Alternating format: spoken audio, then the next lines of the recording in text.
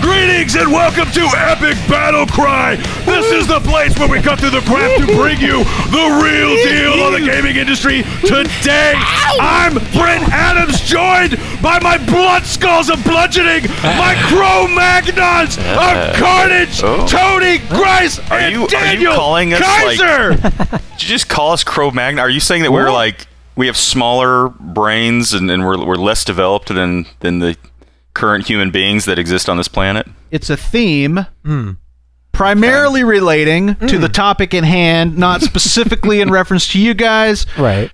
Try not to take it personally. So, do we have an actual question to go to today? Yes, we do, and it comes from Helion, who is at Helion757. I'm almost positive Helion has had a battle cry in the past. Yep. Yeah. So this is a return. This is a return to the show for Helion, as it were, unless I'm completely wrong. Is it which does happen from time. It could be Hellion. It could be. I don't know. Hellion 757. Even. Listen, I have no scientific evidence to prove that you're right or wrong. That's true. But anyway, it could be none of the above. He could have that could just be a moniker. Like his name may be Bob. That's exactly right. Hellion says, at Epic Battle Axe, what do the Axe Lords make of Rise of the Tomb Raider being an X-Bone exclusive? Money grab or smart move by Crystal Dynamics? That is a great question, Helion. I'm so happy that you asked it because I'm just dying to talk about this. But before I do, let's turn it over to somebody who knows the answer to this question, and that's Daniel Kaiser. Daniel, what do you think, man? I think it's totally freaking lame. They done. They rebooted this franchise in a great fashion in 2013. Got everybody excited once again about Lara Croft and Tomb Raider with a great game. You know, I did at the time of its release, obviously. Speak out kind of about my feelings about the direction that they took with the level of violence that was in the game, and spoke to how I thought it would be more intriguing if they at least allowed the option for more adventuring or more ways in which you can kind of circumvent different situations, and how this was kind of a reimagining that, while great, also veered towards a type of mentality and experience that was a little bit out of my level of taste. But that being said, I also, you know, applauded the game for simply being great. I mean, I really did enjoy the game and played all the way through it and really liked what they were doing with it, and was very hopeful about this sequel. Still very hopeful about the content of the sequel, but to make it an exclusive, this is not an exclusive. This is not something, this is not a Halo, this is not an Uncharted, this is not something that Microsoft should, I mean, Microsoft, great, more power to Microsoft, this is what they want, but from Crystal Dynamics' perspective, how does it behoove them, aside from the giant bag of cash thrown their way by Microsoft, to make this title the sequel to the reboot? And we all know that in this day and age, usually once developers find their feet, develop the engine, and come up with something great in the sequel, look at Uncharted 2, Mass Effect 2, this game is on target to be fantastic. Why should this only be for Xbox audiences? And they haven't even clarified if it's just Xbox One or if it's also going to be Xbox 360. I've seen conflicting information on that today coming out of Gamescom. I think I don't think they've even said officially. I think they just keep saying it's Xbox, which means it's going to be on Xbox 360 as well. There was some game journalist. It might have even been Keeley. But I saw an article that had like some quotes or tweets or something from some big name in game journalism that they had spoken to Microsoft reps and tried to pin them down on it, and like the only thing that they would keep saying is like the same phrase over and over. It's coming to Xbox in 2015. It's like holiday, like it'll be exclusive to Xbox One in holiday 2015. To be honest, Xbox One or Xbox? I believe it said Xbox One, but you know, by the time this show actually comes out, maybe we'll have clarification. Yeah. And let's be honest, I think people are making a lot more about this. I don't think there's any. If you think that this is a true Xbox One only exclusive forever, then I think you're crazy. Yeah, this is a timed exclusive. I agree. It will come out on other platforms. It'll definitely come out, I think, on PC. I think there's the huge potential that's coming out on PS4, maybe the other platforms. It'll just be a little bit later. I do still think that it's a pretty bad decision for the franchise as a whole. Whatever they got paid was not worth the bad press they're getting about this. I'm going to be honest with you, though. That's the one thing that I may step back a little bit for. I think it's a bad thing for it as a whole over time. You know, I don't know that this is a great call, but like right now, like a guaranteed paycheck. Yeah. I don't necessarily know if it was the worst idea for Crystal Dynamics. That really shows I think lack of faith in what they did, that they have to. I mean, they have to. I don't think. I mean, that's not a lack of faith. That's just Microsoft has come to them and probably thrown, because we just found out the other day how much money Microsoft has lost on the Xbox brand over this last year with all of the retooling and all of the changing their, you know, the not having Kinect, you know, bundled in with everything, you know, and having to sell the systems at a loss. Like all the stuff they've done, they've had a huge loss this year, and obviously things like this are showing that they're doubling down on, okay, hey, we have to establish ourselves even more quickly, so we've got to get things like this. So I don't necessarily think this was a bad move for Microsoft, and I got to be honest, depending on how badly Microsoft needed it, they may have paid through the nose for this. They probably did, which may mean that it could be good for Crystal Dynamics, because let's be honest with you, a year from now or 2 years from now, when the next one comes out, people are really going to forget about this because they will have already played it on their platform of choice just a few months later than on the Xbox. So and I want to get Brent's thoughts on this, but I just want to say that you know, nobody associates Tomb Raider with one platform anymore. All right, so this reboot happened. Yeah, it's not like it used to be PlayStation, but not so much these days. Exactly, and it's not like people are. It's not like there are fence sitters that are going to say, well, I guess I'm going to run out and buy an Xbox One because this new Tomb Raider is going to be on it. No, you buy those platforms thinking, you think of the true platform exclusives like a Halo. So why is this a bad idea for them then? Because they're going to play the game on the platform they have a couple of months later. So again, why is this a bad call for Crystal Dynamics? If they've gotten a buttload of money out of it and they're still going to sell copies of their game to PS4 owners, I think that 6 months down the road. I think Daniel's taking them at their word. Daniel's saying if they keep this as an exclusive to Microsoft platforms, then they've shot themselves in the foot. I don't think that he's necessarily making let's not forget that the head of Crystal Dynamics also issued a statement saying, but we haven't forgotten about our PlayStation 4 and PC audience. We're getting Temple of Osiris. You could also play Temple of Osiris, and that was the fuck you. That was the fuck you on the shit icing cake. To address it like that is really like, just don't even say anything. Oh, this is so like, I'm telling you, 6 months from now, this is not even an issue. Like 6 months from now, this is just forgotten because or 6 months from when the game releases. It's a forgotten issue. I tend to agree with you. I tend to agree with you, Tony. I like the first thing I thought when I saw this, like, okay, well, it'll definitely come to fucking PC, like, you know, every other supposed Xbox One console exclusive.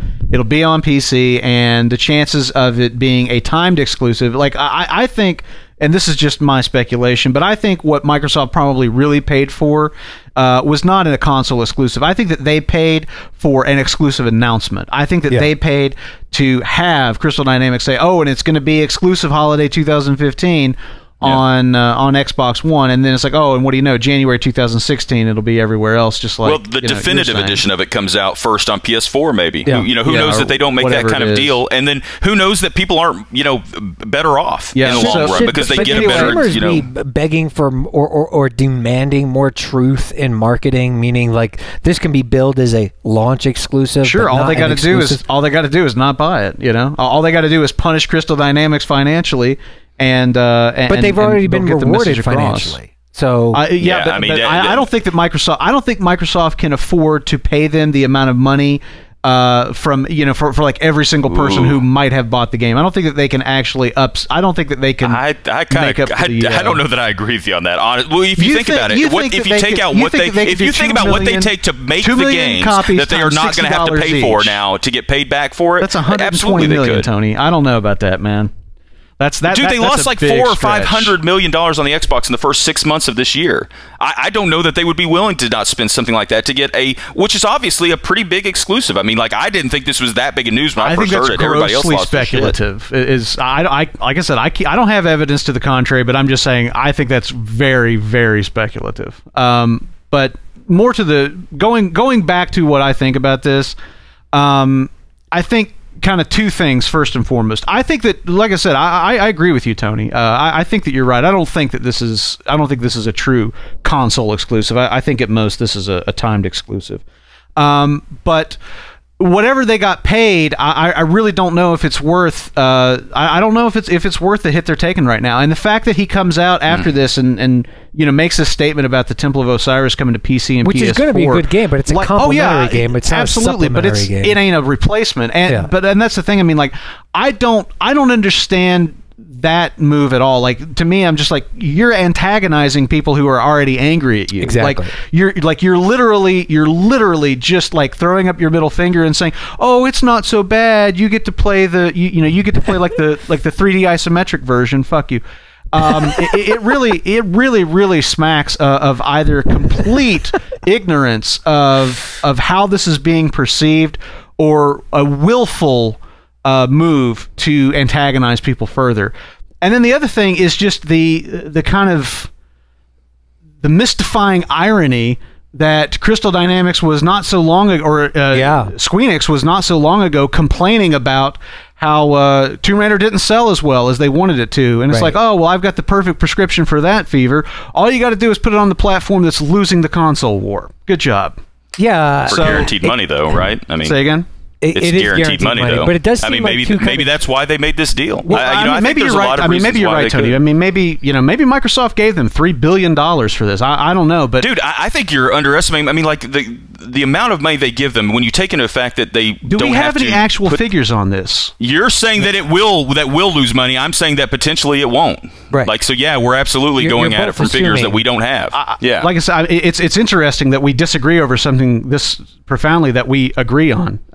No, that's the thing. I'm not really disagreeing. I do think that it is a bit strong of a stance to say that this is the worst idea they could have had, which seems like the way a lot of people are taking it. Yeah. My only thing was, I think the thing I was going to say a second ago was just that I think that the statement they made, the afterwards about that, I don't know if it was completely tone deaf or if it could have been slightly in sort of preparation for, okay, hey, we thought this was going to be multi-platform. Is your other title going to be multi-platform? And they could have maybe been trying to assure people that no, it's just this one.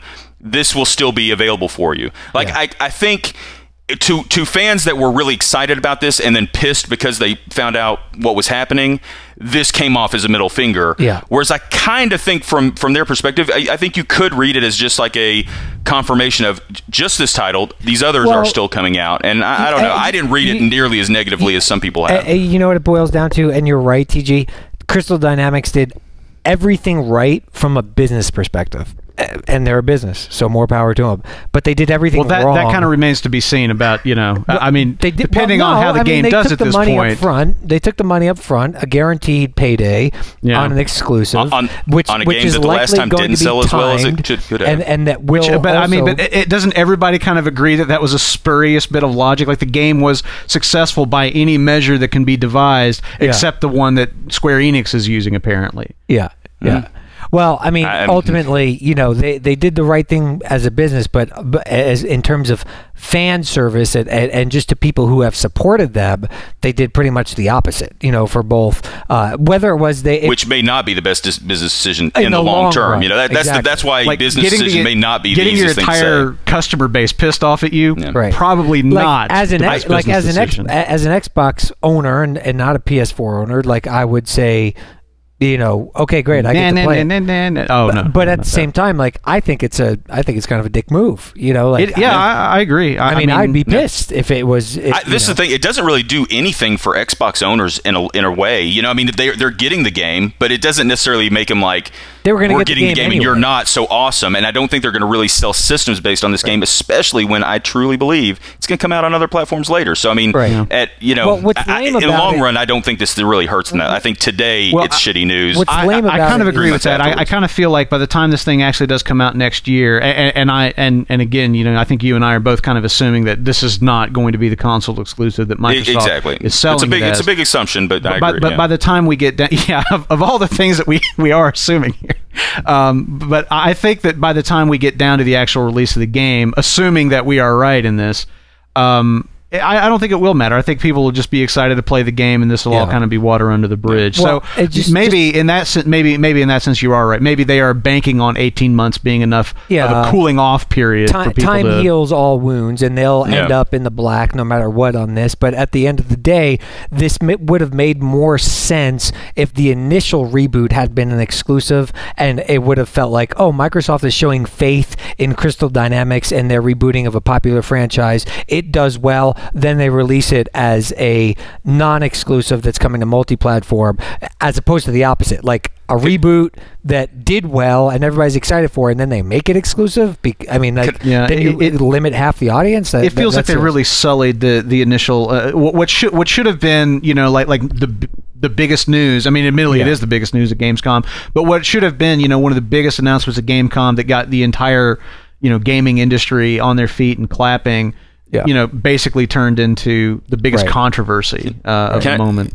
Can I ask just one little question, just real quick, and then we'll wrap it up? But like, do you think that this would have maybe been potentially less damaging had they announced it at the announcement of the title? Yes, like back at E3. I think that's what I think is kind of the worst move in this. And to be honest with you, I don't think it was decided at that point. I think that they have since done it, but still, had they announced it as like, hey, the next in our new, in our new franchise is coming exclusively to Tomb Raider first, that would have come off so much better. Lessened the blow. I still think it would have been impactful, but it would have lessened it because they announced it and got everyone's hopes up. If like last week you were to say to somebody, a PS4 owner, hey, are you excited to pick up, the Tomb Raider? The new Tomb Raider next year? They would have said absolutely.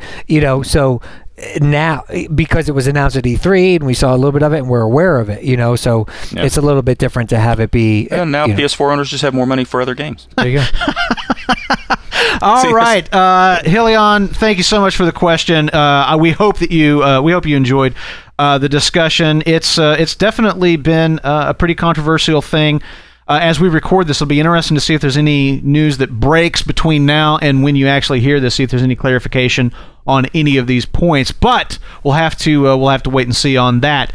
If you have a question that you'd like us to answer on the show, if you got a news story that you'd like us to discuss, topic that you want us to banty about, hit us up on Twitter at EpicBattleAxe, and of course you can find us on YouTube at youtube.com/EpicBattleAxe. Please like the show, subscribe to us, all of that really helps us.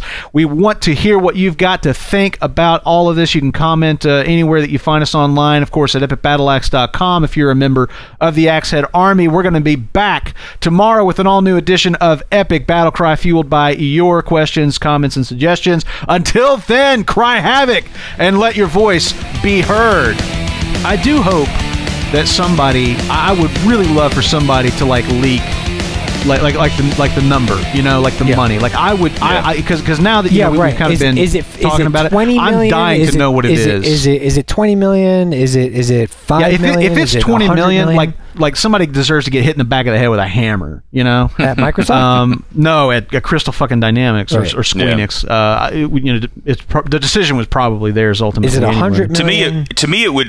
The number would also matter how long. It'd have to be 100+ million to make sense in my mind. Not if it's a short exclusive though. Like, what if it's how Sony was doing there for a while, like 1 month exclusives on stuff. Like you could get DLC 1 month prior to getting it on Xbox on for Battlefield and stuff. Now, to me, for something like that, 30, 40, a million or 5 million or something is probably worth it. You're a cheap date.